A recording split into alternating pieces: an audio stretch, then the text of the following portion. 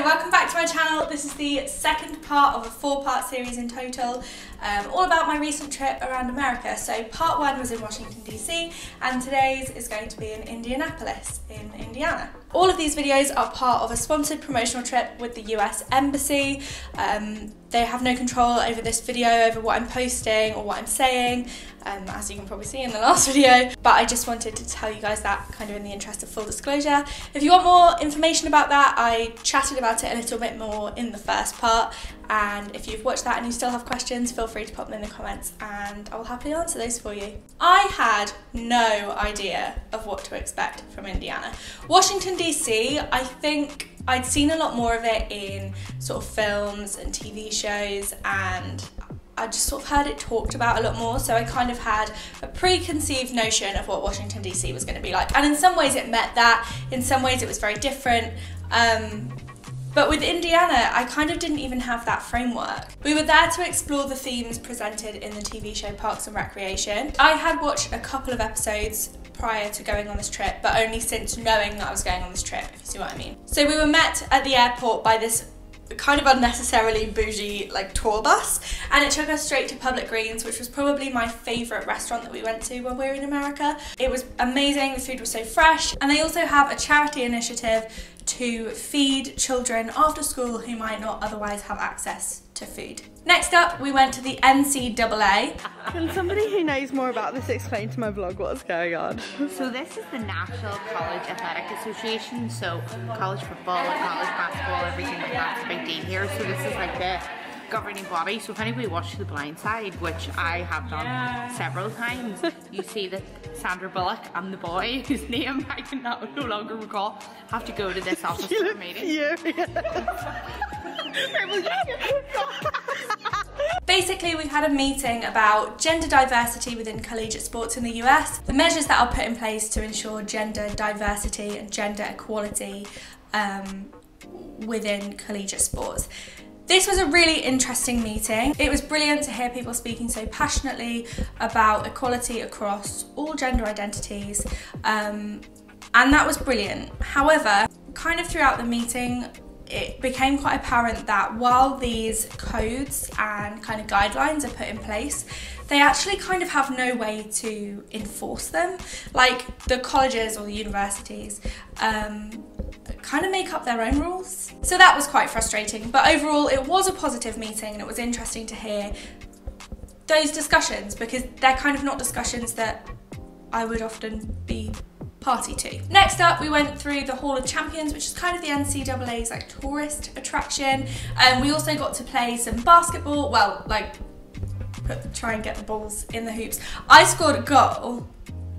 Is it called scored a goal? Basketball?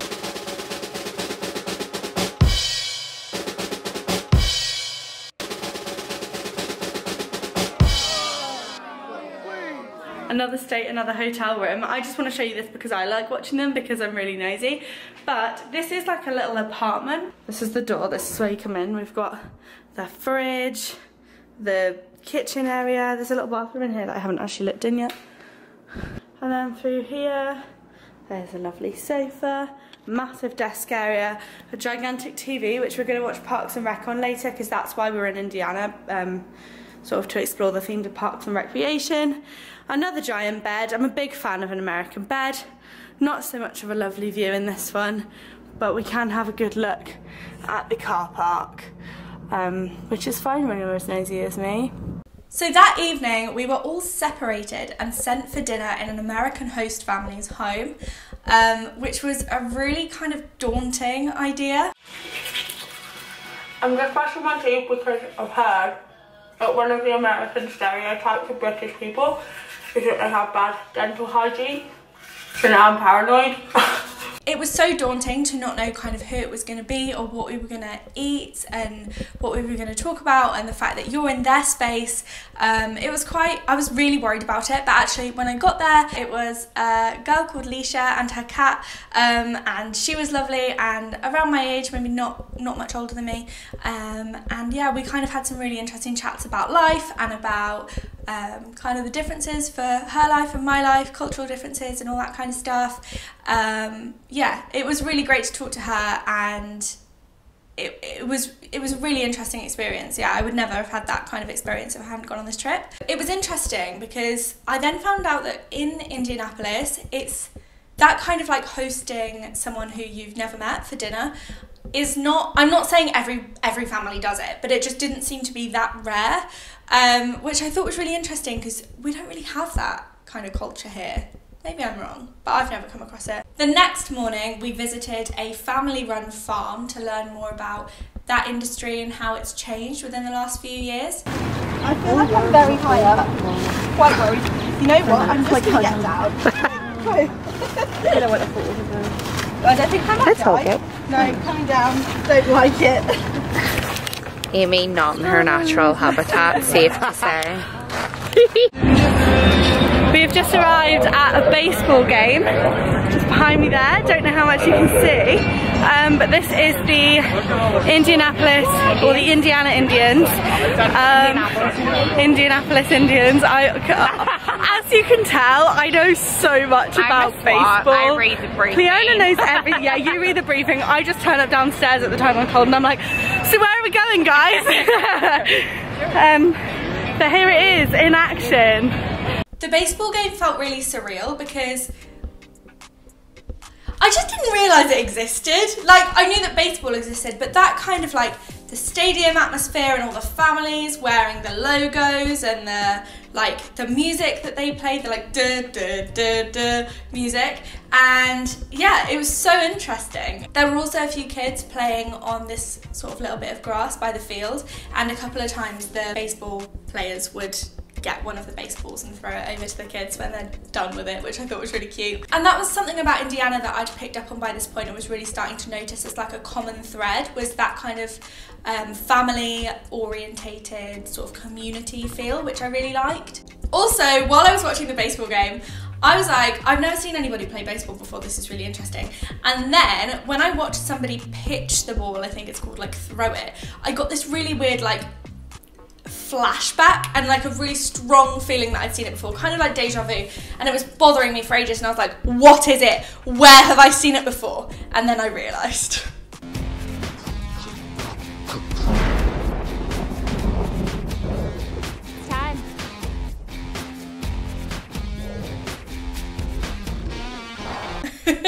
So never mind. So on our last full day in Indiana, we went out to a little town called Fishers. It was amazing. It was so family orientated. Like, we met the people who are in charge of their parks and recreation. They put on free concerts and events and food markets and all sorts. Like, it just sounded like it was such a great place to live. We kind of had this joke in amongst our group that we were all going to raise our kids in Fishers. Lovely lady has just opened her ice cream shop specifically for us to, I was going to say take photos with, but that's not the aim here, is it? Specifically to eat the ice cream / take photos with. I've got something hot and handy and also a birthday cake. So, never tried any of those flavours before, but here we are. Over and out. Should we cheers with our ice creams? It was like a really interesting kind of like quintessential American family kind of vibe.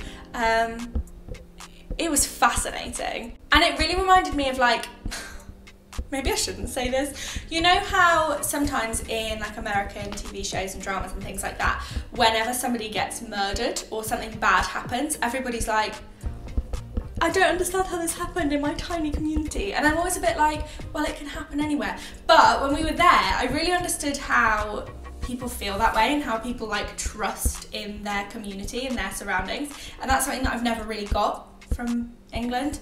But there just seemed to be so much more togetherness, which I thought was really interesting. And then later that day we went and met the real life Leslie Knope with Indy Parks and Rec, and we learned about all their different outdoor spaces and everything that they're doing. So they have like art exhibitions and outdoor events and family events and all that sort of stuff throughout the year, and it was so interesting. Like I said, it's all about community. Just jumped out of my skin because I honest to God thought that that was a real turtle. Oh no.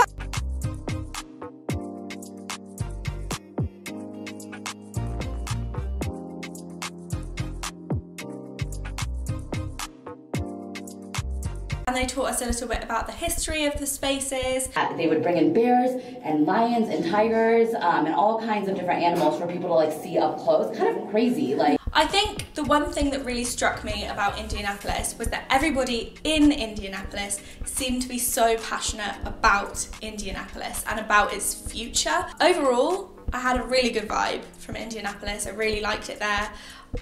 It felt very safe, which kind of wasn't what I was expecting with all the gun laws and things like that. And interestingly, actually, the whole time that we were there, I didn't speak to a single person who openly supported Donald Trump, which I thought was quite interesting because that's not really what I expected. So that's it, I think, for Indianapolis. On the road again. I can't wait to get on the road again. Oh my god, shaky footage. Thank you for watching this video. I hope that you've enjoyed it. Next week, we'll be moving on to Albuquerque, the home of High School Musical, which is not why we went there. We went to explore the themes from Breaking Bad. I would love it if you would hit thumbs up if you've enjoyed this video. Let me know in the comments if you've ever been to Indiana. Oh, I'm popular today. And if you've never been to Indiana, I would love to hear what you've learned about it from this video, or if you can think of any other films or TV shows that are set in Indiana. Don't forget to subscribe if you haven't already. Thank you very much for watching, and I will see you in a few days.